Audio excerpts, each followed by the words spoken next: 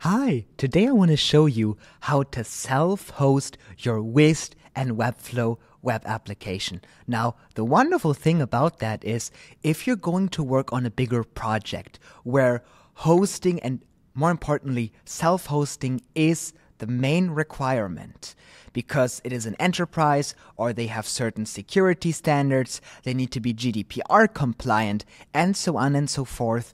This tutorial is something that will really help you set that up and fulfill that demand. Whether it is for an enterprise client that has this requirement, or if it is for yourself and you need to meet certain security specifics in terms how you host your things to either get VC funding or to be compliant with your countries or continents or whatever it is, regulations for data security or for data regulations or data regulatory stuff, this is right for you. And it is also great if you're a freelancer or an agency and you work with enterprise clients. This more than likely will be a must. They will more than likely tell you, get rid of Webflow. We want to host that on AWS, on Azure, on Netlify, because we already have agreements with them. They are already part of our security protocol. They are SOC 2 compliant, whatever. Those are the things, or GDPR compliant, big topic right now. Or we need to have a server location in the United States, we need to have a server location in Europe, and so on. This will help you achieve that. Now, the thing is, what's happening with Wized? Is Wized disappearing? Is Wized not working anymore? I'm going to show you, I'm going to guide you through the whole process today in how to do the transitioning. You build everything in Webflow, you build everything in Wized. Now, you need to move it over to custom hosting, and let me show you how to do that. So there are two examples here. If you go to your Webflow project and you go to site settings, one instance would be that you already have Webflow custom code on here, and just ignore that thing. You can disregard that. I'm talking about this part in here. So you already have the you already have the Wized embed on here. You have Webflow, custom Webflow code in here with the Wized embed. If you have the Wized embed already in here, it's very straightforward, right? You're just going to go to the code export and you're exporting and downloading the file right here. And you can even set up like an automatic server function that will autonomously do that. So you could, like in Node.js or Python, there are some browser web drivers called, they call them web drivers. You could set up a web driver that will automatically log into your Webflow account every minute or every hour or whatever, and basically download this file and upload it on Netlify or upload it to a Git repository. So there are cool ways of autonomously doing that, but we're not going to cover that in this video. So what you're going to get is you're going to get a zip file from Webflow. We want to unzip that, and we want to take the folder and drag it into our Netlify, for example.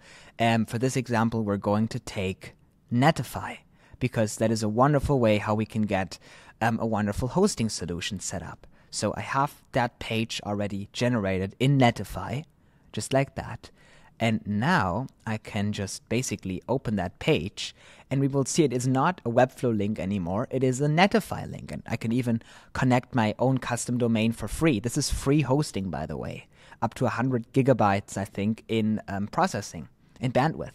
Now, the cool thing is, if you already have the Webflow embed on there, I can just use native Webflow functionalities like this. As you can see, I can use native Wized functionalities. As you can see, Wized is dynamically rendering content in here. We have the powered by Wized. If I go to inspect elements, just like here, and let's go to the console, we will see that everything is working. And I know a lot of people don't like that I built this thing with 404. This setup here will solve that issue. Now, the cool thing about that is I can, like, all my normal Webflow stuff is working. Like if I go to 404, I will be going to my 404 page. If I just go to the main thing, I will be going to the main page. Everything stays the same like it would be in Webflow. Wized will continue to work, but I'm getting rid of the Webflow badge. I can host that Webflow project for free, and I can still make edits in Wized. And let me show you what I mean with that. So I could basically just add an action in here, and let's call this test. And I'm going to do an event action that basically page starts loading or page finishes. Let's do page finishes loading. And let's do run function. Yes. And let's just do an alert. So we do alert like this. Oh, I triggered that. We're going to do, oh,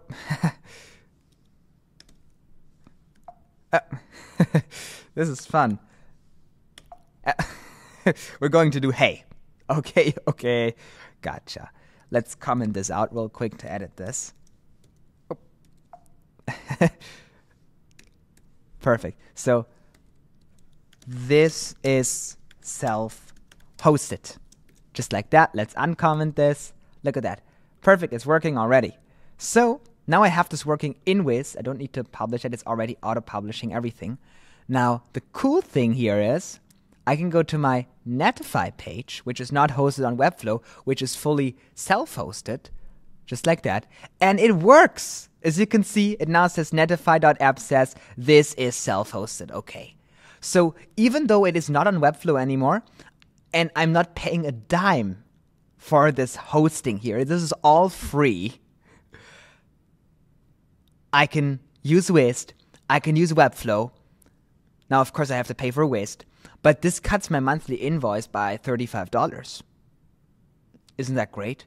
And more important than cutting the invoice by $35 or $39 is you can now go, if you're a freelancer, you can go now to enterprise clients and offer them with confidence a web app solution that can be hosted on what they're working with. If they're working with Azure, they can have it on Azure. If they're working with Cloudflare, they can have it on Cloudflare. If they are working with Netlify, like in this example here, this can work with Netlify. It meets and it can be hosted in every server location wherever you want. Now, of course, you have to figure out how Wized is being hosted and maybe also look into a custom hosting approach for the code you do in Wized. But this is one step closer to working with bigger clients that want to have more control of the way how their web application is hosted. And yeah, I hope that this really helped you. And please don't start exporting all your websites now to self-hosting. But if you do, you know how to do it right now. And thank you so much for watching. Thank you so much for all your time. And please let me know if you have any questions or if you have a better solution of doing that. That is also always appreciated. And thank you so much for your time. I really appreciate that. And have a good one. Bye-bye.